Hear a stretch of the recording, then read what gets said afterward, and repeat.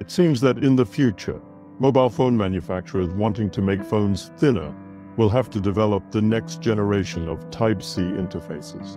Oh hey, what do you all think about Apple's Lightning connector? Cook says we still have unused lightning cables lying around. Cook says, if you're coming to work now, why haven't you arrived yet?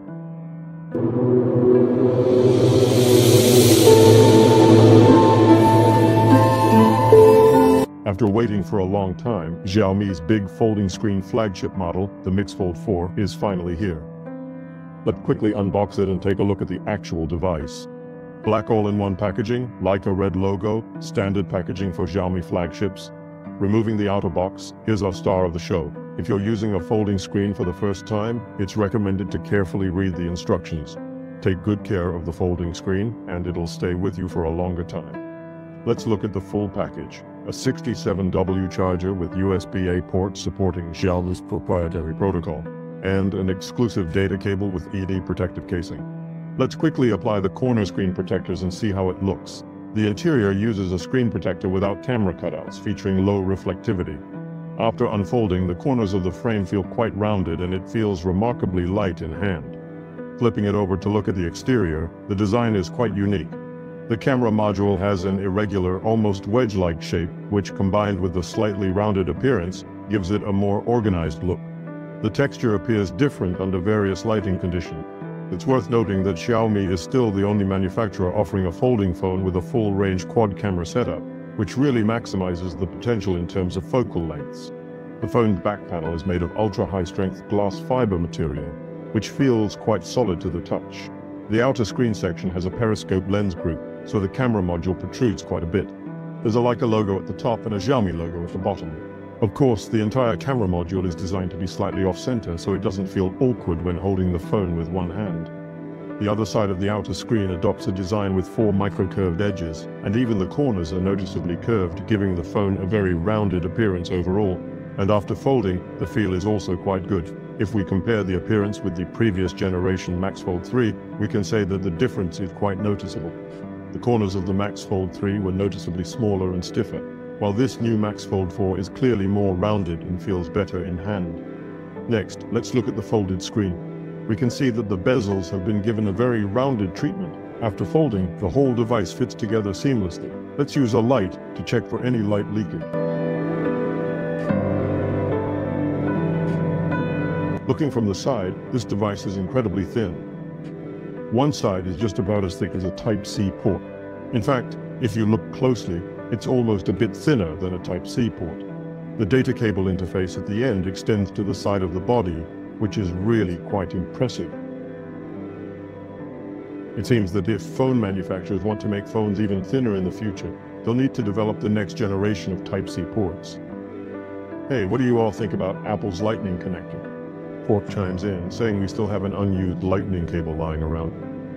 Cook says he's heading to work now. Xiaomi's latest large foldable screen flagship.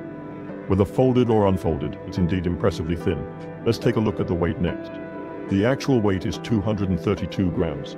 It's the lightest among the large foldable screen models we've recently received compared to their own previous generation, the Max Fold 3. It's even more than 30 grams lighter. I can only say that Xiaomi has really accomplished something this year. A weight of 232 grams. It's actually lighter than the iPhone 15 Pro Max, the straight screen flagship from the competition. A foldable screen that's lighter than a straight screen. This day has finally come. Of course, besides the weight, we also need to look at the thickness. This Xiaomi device is indeed quite thin.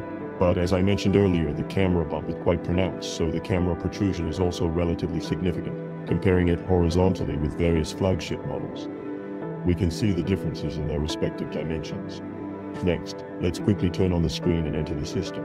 The outer screen has a pretty high screen-to-body ratio, and the corner radius is consistent all around. The 4-dimensional curved surface indeed provides an outstanding visual effect.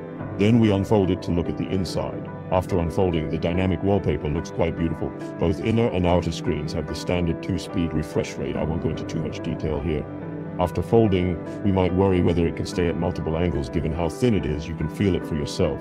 It seems that Xiaomi's new self-developed Hinge 2.0 is not only thin enough but also meets flagship standards in other aspects. Upon unboxing, it's a perfect 100 points here. Let's give it a score. This time Xiaomi M4 has indeed put a lot of effort into making it thin and light, so what's the trade-off?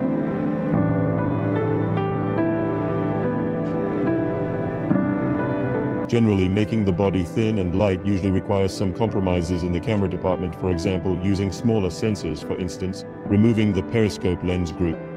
These components aren't light, but this time, Xiaomi M4 hasn't cut corners in the imaging department. In fact, there are even some improvements. First, let's look at the hardware configuration. The rear quad camera setup covers the full focal range. It spans from 15mm wide angle to 115mm telephoto, covering 5 focal lengths for shooting. The 50-megapixel main camera is equipped with the Lighthunter 800 sensor. It has an f1.7 large aperture Leica Summalex lens with an equivalent focal length of 23mm. Additionally, they've innovatively introduced a 50-megapixel dual floating lens with an equivalent focal length of 47mm. It has an f2.0 aperture. It can zoom up to 4x through focal length extension. It also supports depth of field blending in suitable scenes too. Depth of field options will automatically appear when framing. You can shoot portraits with prominent subjects according to your requirements.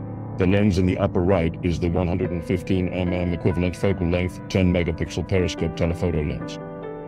Finally, this is the 12-megapixel ultra-wide angle lens with a 15mm equivalent focal length. This focal length combination is completely sufficient even for straight-screen flagship models. Next, let's look at the performance of a few sample shots.